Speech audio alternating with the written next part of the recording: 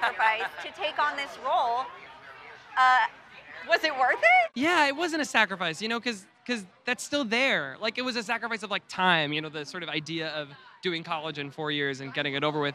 I can go back. I will go back. But this movie was not something that was always going to be there. If I looked away, it would be gone. So I had to say yes. Well, you still got Harvard in your back pocket. Yeah, exactly. Incredible. People dream of that, but they also dream of getting to work with Jennifer Lawrence. Yeah. Did you ever think you would have a chance to play her love interest? No, of course not.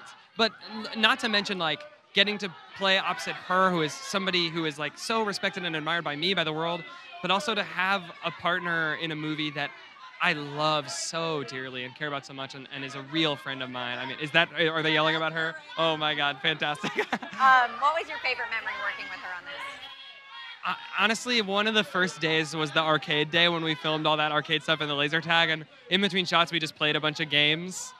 Which was the best and like a really great get to know you. But we were laughing every day, and like still, the memories are still being made with us. Well, she's incredible. Can you relate to Percy's awkward teenage years?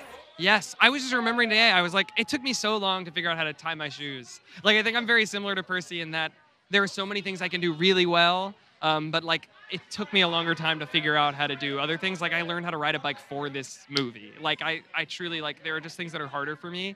And so I connected with him so deeply. I didn't judge him for those things. I love him for those things. We can all relate. Yeah, of course. But he knew, or he knows that he needs to break out of this bubble that's been built for him and make his own decisions. Well, you came out of your shell. The casting was perfect. Yes, thank you.